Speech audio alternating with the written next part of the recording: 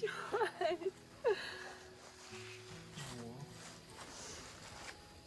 I thought a lot about what to say to this. I wasn't super excited about everyone hearing all of my emotions. I don't do very well expressing them, and I've told you in the past that I was nervous about being emotional, that I would be scared that I would be judged or rejected or have my emotions used against me.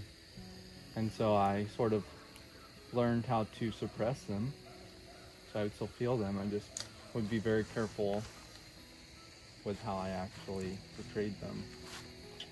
And then I read somewhere that you only need someone to come along and show you that it's okay to be vulnerable and be emotional. And you were that person for me. You came along at a time when I was extremely afraid of opening up to people because I was afraid I would be hurt. And you were always careful to guard my heart, and I appreciate that. And you know, I love you a lot, and you've shown me that that love is more than just some sort of word or thing that we read about in stories. And I remember whenever we first started dating, we sort of talked about the whole concept of being home. And you would tell me that you had stuff sort of everywhere, some in Mexico and some here and some in Louisville, and that you would sort of be sad when you had to unpack them to put them up because you knew that you'd probably have to pack them back up again. And I think I responded something along the lines of, you know, I hope that one day I could be your home. And I think for us, you know, home isn't a place necessarily, it's wherever we're together. And you know, the weather isn't exactly what I would have predicted, but like I told you, over the summer, no matter the weather, I'm glad we're together. And I want to be your favorite hello and your hardest goodbye.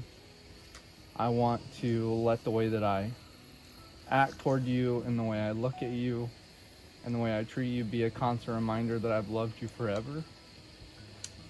And I may not be able to promise that we won't have tough times, but I can promise you that I'll be with you every step of the way, seeking first the kingdom of God with you. And I love you. And so, in front of our parents and our friends, Noula, say Noula. Amen. Gosh, yes.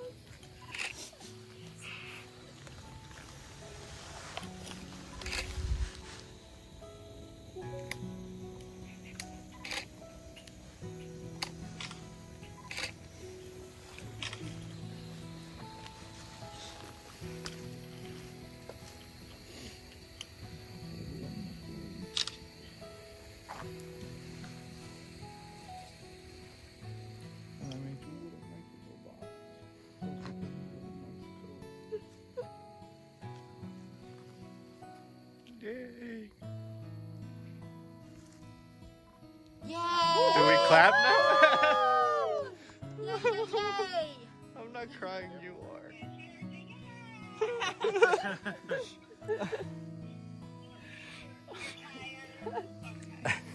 I'm not crying, you are. Is that my...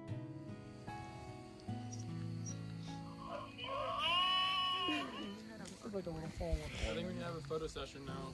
Yep.